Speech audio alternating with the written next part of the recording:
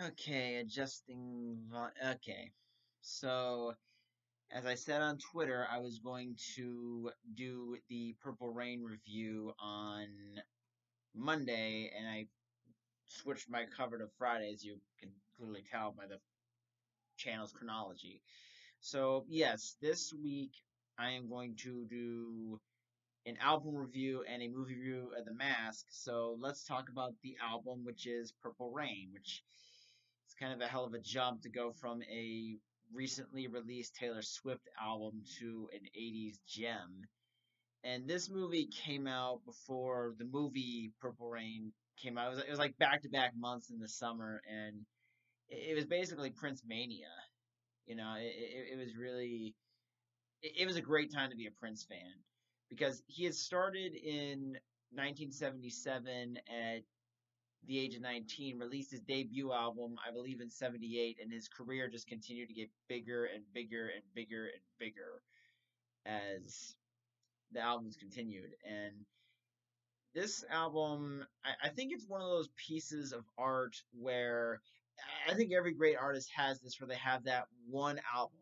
They may have a great career, but they have that one album that was commercially amazing, artistically ambitious, and it knocked it out of the park on both aspects. And there are other albums I could think of that are just as iconic as Purple Rain. Slippery When Wet from Bon Jovi, Born to Run from Bruce Springsteen. I mean, guys, look, I'm sorry. I'm a Springsteen fan. I had to mention it. And also Thriller and from Michael Jackson. I mean, you could probably also throw in Bad from 1987 in there. And Abbey Road. There's a lot of iconic albums out there in the history of rock and roll. Although I would say Purple Rain is more pop rock by comparison. It's kind of it's a mix of a lot of things. Um, this was really when Prince was at the height of his powers, and the album starts off with a great song, and it ends on a masterpiece. With that being Let's Go Crazy being the beginning and Purple Rain being the climactic title track.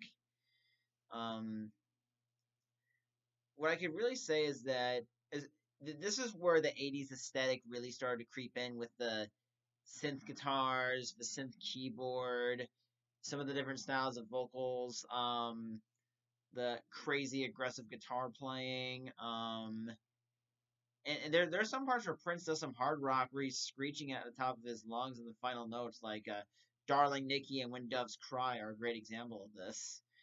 Um, I'm having a hard time trying to figure out what to say about this album that hasn't already been said to death, but I think the real standout albums, I mean, the real standout songs on this album are, well, I already mentioned "When Doves Cry," "Let's Go Crazy," and "Purple Rain." "Darling Nikki" was also a pretty fairly controversial song when it came out, and yeah, that's a whole other video for a whole other day. But I feel like all the songs on this album, it they each tell a good story, or at least have a very strong punch to it that makes them all memorable, all unique, and you're never gonna forget them. You know, I think Prince was already building an impressive catalog, and Purple Rain was a tour de force. And you could really tell not only with the production of his album, but with the production of his movie, Prince really wanted to create, as I said before, his magnum opus.